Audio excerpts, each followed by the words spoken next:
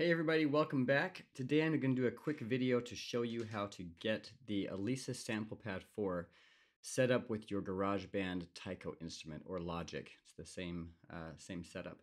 So we're going to start with the most basic settings, which are the global settings. Global settings are going to affect everything, regardless what kit we're in, anything. It's going to affect everything that's going through the sample pad.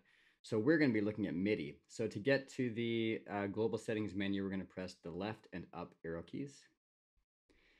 We're going to press the right arrow key now to select Midi. You want your global settings set to channel 1 for here. Receive channel, I just leave set to all, but the send channel is affecting which channel your computer is receiving the information on. So we're sending information from the sample pad to the computer or to your iPhone or whatever device you're using. But GarageBand will only be able to see information that is sent on channel 1. So if you're using Logic, you can do it on whatever channel you want. But if you're using GarageBand with an iPhone or an iPad, you want this set to channel 1. Okay? So now to exit that menu, we're just going to press these two buttons together again. I'll do it. Now let's go over the sample pad setup. So the sample pad has 4 different drum pads. This is 1, 2, 3, and 4. Each of the settings for each pad are reflected in this screen down here. To select a pad and change its settings, you just tap on it. So now I just selected pad number 3, okay? And it says pad 3 right here. And now I have all the settings for that. If I want to change the top right pad, pad 2, I just tap it. And then I've got the settings that I can change for that pad.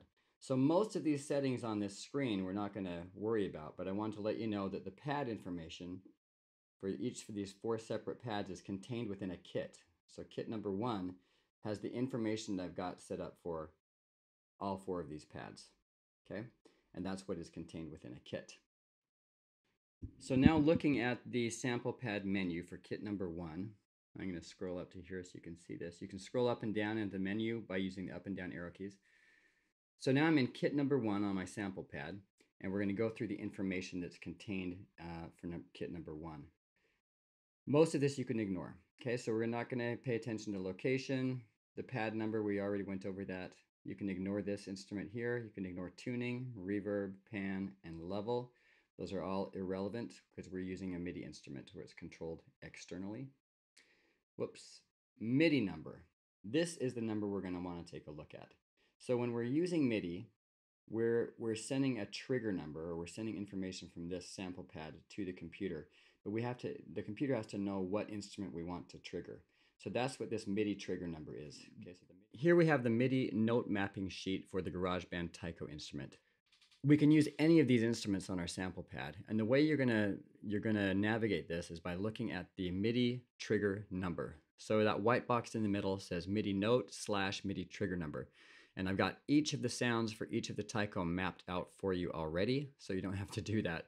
So for example, if I want to use the Odaiko, that big drum in the middle, just above the white box, if I want the Don sound, I can see that Don is number 36. If I want the press sound, I can use number 31. And if I want the rim shots, I can use number 33. So now I'm back on my sample pad menu, and I can change my kit to match that Odaiko. So if you remember, 33 was the rim shot. So pad number 2, the top right, is set up right now for the rim shot for that Odaiko. Pad number 1 is also set to that rim shot from the Odaiko. And then my main pads, that's set to number 36, and that's also set to number 36. So my main pads are set to the Don sound from the Odaiko, and the top pads are set to the rim shots. And if I wanted to change that to anything else, all I have to do is select the pad I want. So say I want to change pad 4. I tap pad 4, and then press the right arrow key to change that drum sound. I don't know what's on 40.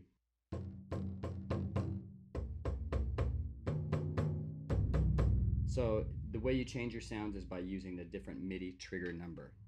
And now if I want to save that kit so I don't have to change these settings every time, then I can go to the save menu.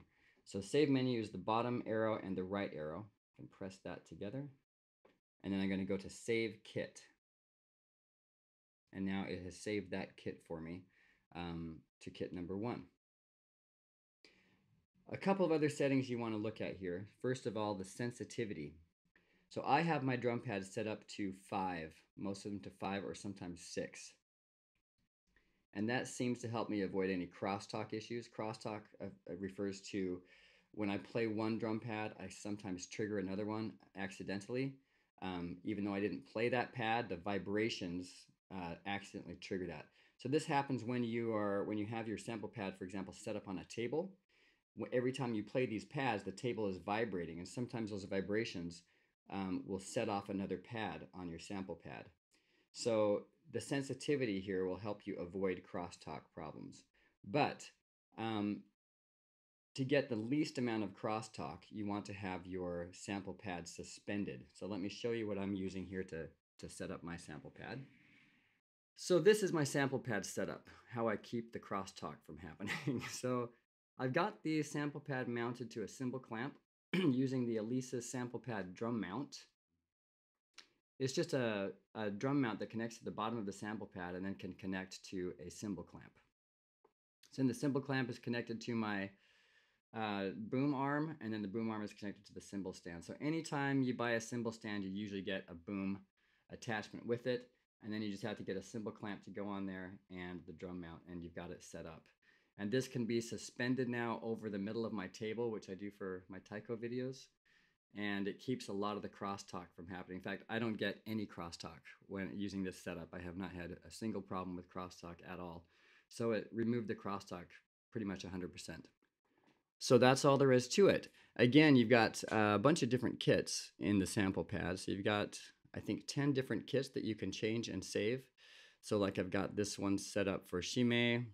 I've got this one set up for chudaiko. Right, I've got this one of the odaikos. That's the Okado. I really like that one a lot. Another odaiko. So I've got each of the 10 kits set up to reflect different drums in the GarageBand Taiko instrument.